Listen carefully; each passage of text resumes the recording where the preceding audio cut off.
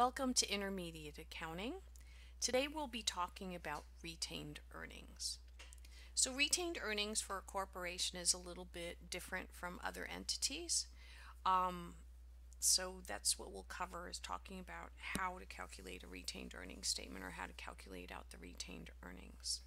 Here we have Franklin Company, and they report the following information. They had a correction of understatement of income tax expense in prior years net of tax.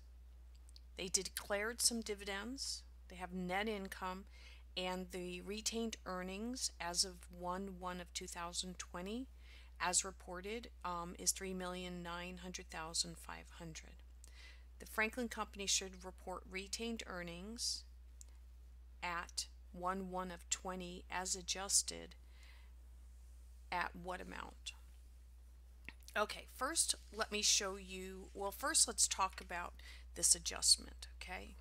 So sometimes what happens in a business, in a corporation, is we'll be going along and we'll have closed our books, okay, filed our tax return, and now we're doing a calculation and we determine that, wow, we made a mistake last year. It's not significant, but it's enough that we have to do something about it. So rather than going back and restating our income statement, what we do is we have what's called a prior period adjustment, and that gets reported on the retained earnings statement. So now, if the result of that prior period adjustment means that we would have had higher net income, then we would increase our retained earnings, right? Because when we would have closed that amount to our retained earnings account, it would have resulted in higher net income. On the flip side, if it's additional expense, it would have resulted in a lower net income, so we would have to reduce our retained earnings. So this says we have a correction of understatement of depreciation expense in prior years. So if we understated our depreciation, that means we didn't record as much depreciation as we should have. That would have resulted in a lower net income. So as a result, our net income is overstated, so we need to reduce it. So let me show you. Here we have a sample retained earnings statement, and so it says, and it shows you how we would adjust our retained earnings for a prior period adjustment. So we start with our retained earnings as reported, okay? So this is what was on our prior financial statement.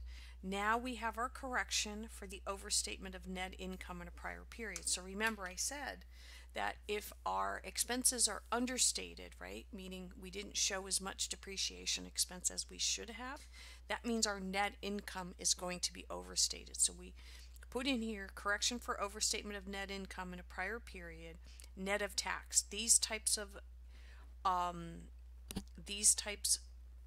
corrections are always shown net of tax, and we indicate in parentheses what it's for. It's a depreciation error. So in this particular case, it was $50,000. So I have to reduce my retained earnings by $50,000. So I take my $675, I reduce it for my error, and now I have retained earnings as adjusted. So the key is as reported and as adjusted. So let's come over here. All right, so all that really matters is because, the question is asking, what should we report as our retained earnings on January 1st, 2020 as adjusted? And if you recall from the retained earnings statement that I showed you, we start with our retained earnings as reported. Then we have our prior period adjustment, and then we have our retained earnings as adjusted. Okay? So here our retained earnings as reported is $3,900,500. That's a 500. And it says this is an understatement of depreciation expense. So what that means is I have a higher net income, so I need to reduce my net income by $1,800,000 $971,500. So I'm going to just put PPA for a prior period adjustment. And so if I take my 3,900,500 and I subtract out my 1,871,500, I'm going to get 2,029,000, and that is answer D. 2,029,000 retained earnings as adjusted. I hope that made sense.